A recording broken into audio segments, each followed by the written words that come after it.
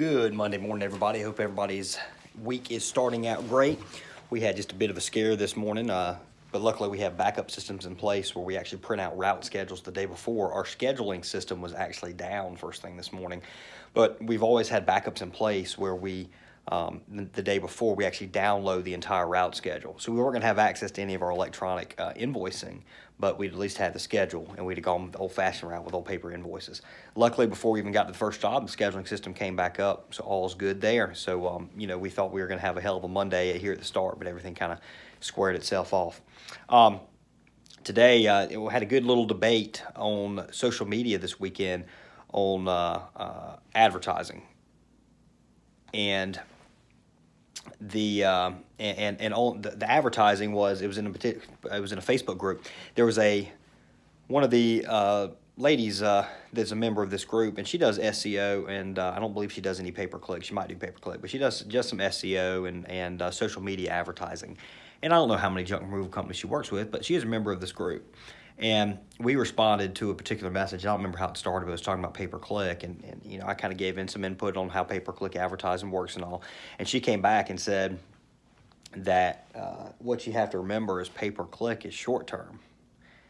And, I was like, what? Come on, you can't be, what kind of, bad advice is being given here? And I'm not doing this to belittle her, but I did respond to make sure everybody else understood that what she was saying in this case was incorrect or misguided, and I was also trying to correct her so she wasn't giving out bad advice from that point forward. So if you do any type of advertising, why are you going to quit it? How is pay-per-click short-term? If you start out on pay-per-click and it's bringing you in work, why all of a sudden, once you rank better on organically or start doing Facebook ads and your ads begin converting, why are you going to stop doing any of it? So, one thing you do not, well, there's a lot, the biggest thing, the biggest mistake people make on when they do budgets is they budget their advertising. You shouldn't have I'm not going to spend more than $3,000 on advertising this month. There shouldn't be a cap on it. You should have an idea of the percentage that you want to be around. And obviously, you've got to have enough money to pay your bills. But other than that, there shouldn't be a budget for advertising. It could be a percentage, a range you want to hit. But at that same time, you have to have a budget that is fluid enough, that can change enough, that if you hit on something, if you hit on a form of advertising that's working, you go ahead and you do it. So I'll give you a good example here. We have a partner in California that works with us we manage his ads campaign. We didn't build his website, and we're currently not doing any SEO with us, but as good as the job we've been doing on pay-per-click, he might come around. He's going to be watching this video too. He might come around because I know we can raise him up in on the ads rankings too. But he's super stoked because he just landed for almost a $45,000 job for a hotel. It was a hotel. I can't remember the other. I know it was a hotel clean out. I can't remember the other building he was cleaning out. But it was a project. It was a privately owned company, but they were renovating the stuff, so it was gonna raise property values and probably employ more people. So the government actually gave him a grant as well. So he's having to deal a little bit with the government on this, but he's got a $45,000 job. What's significant about that is we've been doing his ads campaign. And he's spending, I don't know, a few $1,000s a month on ads, but he's only showing 50% of the time. So we were looking, and his cost per job was good for this prior month. His cost per contact was good this prior month. Everything looks good. So we called him the morning. It was, I think it was Friday morning, maybe Thursday morning. We called and said, hey, Ivan, this is what's going on. You're hitting your daily budget every single day, so, you're only showing like 50% of the time. So, you got X number of jobs. Last month, your cost per contact was this. Your cost per job was this. The numbers are there. This should be pretty decently profitable work for you. Let's go ahead and bump that daily budget up some. Let's just bump it up now and get you into that 70% range on time shown. Let's see where you're at. Let's see if that cost per contact stays the same, cost per job stays the same. And then let's, if it does, let's keep on raising it up. We need to get you to 100% because you did great and you're only showing 50% of the time. Most likely, if you double your budget, you're going to double the amount of jobs you have. the very same day that we raised up that daily budget, he gets a call in the afternoon. Probably the time he would not have been showing but had we not raised that budget that day, and he landed a $45,000 freaking job. So just unreal, outstanding, happy for him. This guy, he's a risk taker. Oh man, he's a risk taker. He takes some big swings. He's been busted and bloodied up a few times, and you know, just like I have. You know, I've been busted up and bloodied up and couple black eyes, you know, and just just broken down. But you just you take a little pain medicine, and you know, you just start kind of healing up, and you know, you don't get stuck down, you don't get stuck where you're all beat up. You come back from it, and he's if he keeps taking these big swings and he still stays resilient, it's going to pay off. This is his first, major hit right now. And that came from advertising. Now, I don't want to go off on too big of a tangent here. What he's got to be careful of, and this is something we talked about over the weekend, is he was talking about turning off his advertising while he does this big job. And I told him, I said, well, let's think about this, because you've landed this $45,000 job. It's going to take you 2 weeks. Well, if you turn away, I don't know, let's just say $10K a week. He'd be somewhere around there. If you turn away $10K a week for the next 2 weeks, you're giving up $20,000 in work, because you've been focusing on this job. And maybe some of those customers can go out. Let's say 50% of them can go out. That'd be high. He's still giving up $10,000. So all of a sudden, that $45,000 job is a $35,000 job immediately.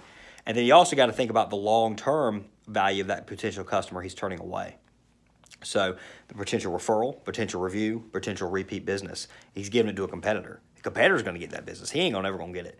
So if you get those big jobs, you can't turn away work to accommodate that big job. You got to rent a truck if you have to. You got to get some temporary help if you have to. You got to hire more people if you have to. You got to do whatever it takes to get the job done without turning away work, short-term work, smaller job work that's got to get done. If you turn away that work, your bigger job has become smaller. The only way he landed that job, though, was because he was shown. He got attention. He got advertising. He was doing ads. He was up top.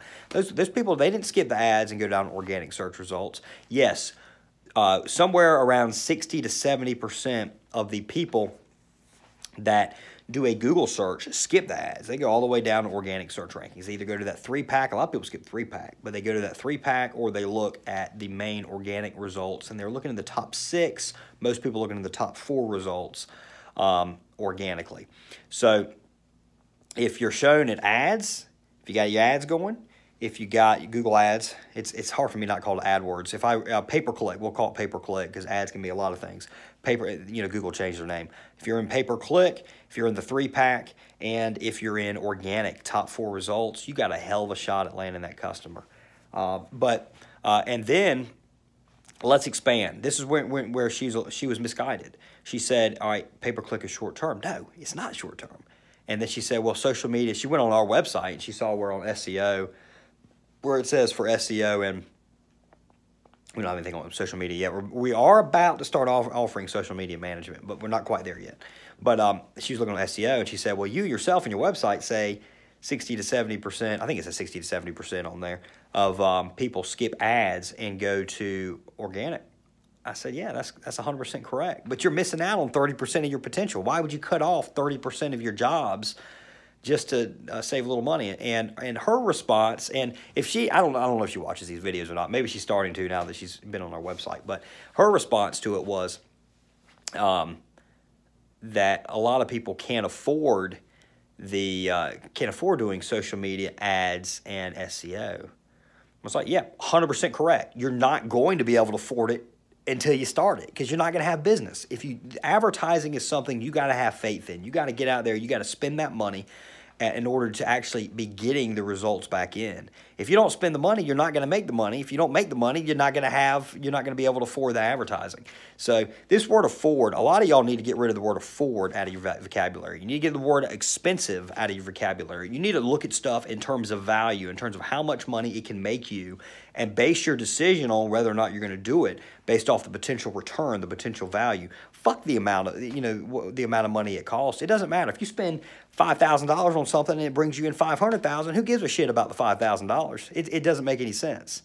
You're budgeting things that you shouldn't be budgeting. And those of you that are going out there and you're spending $289 a month on social media, or not social media, on search engine optimization, they're robbing you blind.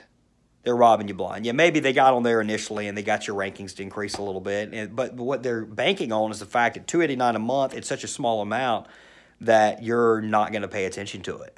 So at $289 a month, dude, you couldn't think about yourself. You sit there and, you know, well, the amount of work that goes into doing SEO correctly, the expense that goes into doing SEO correctly is way too high. At $289 a month, they're banking on you setting it and forgetting it. You might be concerned. They might work a little bit in the first few months, and then after that, you think they're going to just forget about it. That ain't right, guys. It's not right. It's too small of an amount. If you got some companies charging $1,500 or $5,000 a month for SEO, I can guarantee you those companies are a hell of a lot better than somebody at $289 a month. You're going to get better results. You're going to be higher up. You're for more keywords. It's going to bring you in more business.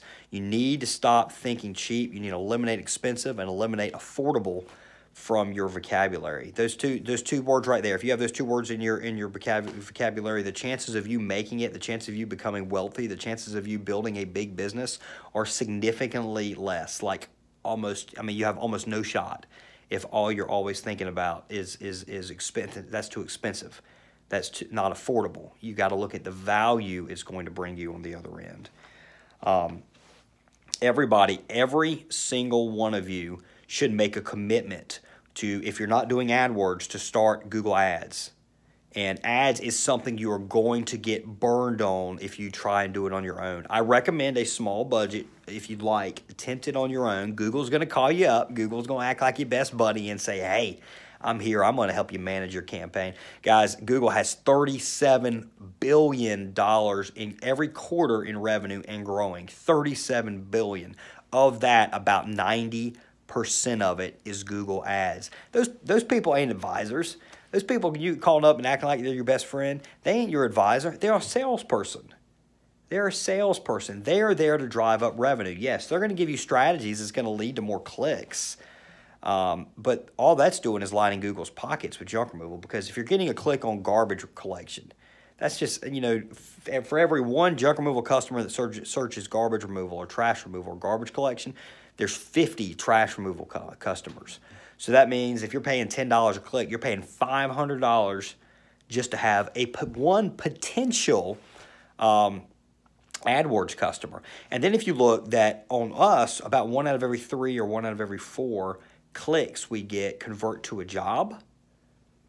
That means what that means is you're spending almost $2,000 to get one junk removal customer that could just be a minimum job.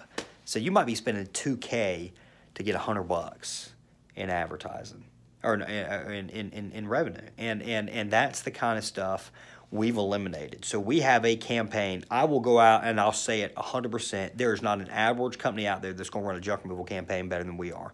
And why am I so confident in that? It's because we have our own business. We've been doing it for 7 years. We're managing campaigns now for about 10 or 12 people throughout the country. It's not going to be better. We're $750 a month on pay-per-click advertising, but it's not between the money you save from wasted ad spend and the increased revenue. It's gonna. I mean, if you go out there and you find somebody and you pay them $250 a month to manage your ads campaign, and that would be low. It's hard to find somebody to do that. I mean, we're going to make that up, more than make up from between our extra costs between saved the amount you save and the increased revenue.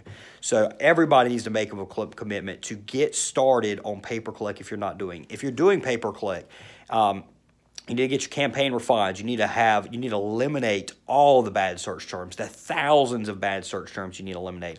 That way you can really focus your budget. And I am using the words budget here because in this case, there is a daily ad spend. You need to focus that daily ad spend on the keywords that are proven to convert to jobs, proven to convert.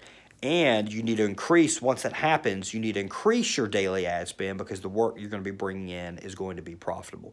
Those of you that are not doing SEO, you got to get on board on SEO. You got to drive up that main keyword, junk removal, whatever your city is. Then you got to get hot tub removal. You got to get shed demolition and removal. You got to get those other keywords moved on up. Hoarder clean out, you got to move them on up. That's revenue you're leaving on the table all the time. So you got to start your SEO campaign next 3 months. And those of you that are not doing Facebook ads, you need to start out on a small daily spend on Facebook ads. You need to target it. Those of you doing Google ads, if you're doing Google ads with us, we're able to, and Google ads with anybody, they're able to tell you your most common customer. What I'm going to warn you is if you don't have a very specific ads campaign like we've got, like we offer, then that could be, those results you get could be stymied. It'll actually profile your visitors and tell you these are the customers that are going to be best suited for you. You take that data from ads campaign, you go over to Facebook, you build out that campaign for Facebook, low daily spend until you start getting jobs in, then you start increasing it. And then you start doing ads aimed at other different sections as well. And if you do that, you're running 3 places, then you're going to be doing great. 3-4 years from now, your advertising expense percentage of revenue is going to start dropping below 15% 2-3 years out. That's when you got to start radio advertising. You might think about doing TV advertising. You're going to up your social media budget. You're going to get out there. You're going to get known because advertising is your key to growth. One thing you got to remember, pretty much every form of advertising out there is going to work if you do it often enough and if you do it for long enough. Those 2 things right there. Some stuff is going to work quicker to lead to immediate jobs. Some stuff like radio is going to be more branding. It's all going to work if you do it long enough and if you spend enough on it. You got to have faith at the start. If you have faith in the system, if you've got a little courage to get out there and get known, then you're going to be extremely successful. Advertising, the internet, advertising, and a professional website are 3 things that I don't care if you're brand new. If you hit those 3 things perfectly, that within months you can be getting as much business as some cookie that's been operating for 10 years that just has never advertised. So if he's never advertised, if he hasn't set up much of a website, if he just looks like an amateur, within months you can be doing the amount of business he's doing because you look more professional. People don't hire people because of their work anymore. People hire people based off your web presence and your advertising. That's how they hire you. Get that right, and you're going to kick ass in any service business you're in. Do it wrong, and you just need to go work for somebody else. There's too many people competing at the bottom. You need to compete at the top. If you're going to compete at the top, get out there, go after it. Otherwise, go to work for somebody else. Hey, guys, you can check us out at junkrra.com. That's junkremovalauthority.com, 919-617-1975. Those of you that aren't doing AdWords, you need to be calling me. You need to be picking up that phone and calling. You need to be contacting us and getting your ads campaign set up. We're going to set it up right. We're going to monitor it. Nobody else is looking at the amount of jobs you're booking. No other ads campaign company out there understands junk removal like we do. We're going to be checking out the jobs you book. We're going to be checking out your cost per contact, and we're going to be telling you what's worked for us. We're going to make it work for you. 919-617-1975. Look forward to talking with everybody here soon. We'll be back before you know it. Y'all have a great Monday and a great week. Thanks, guys.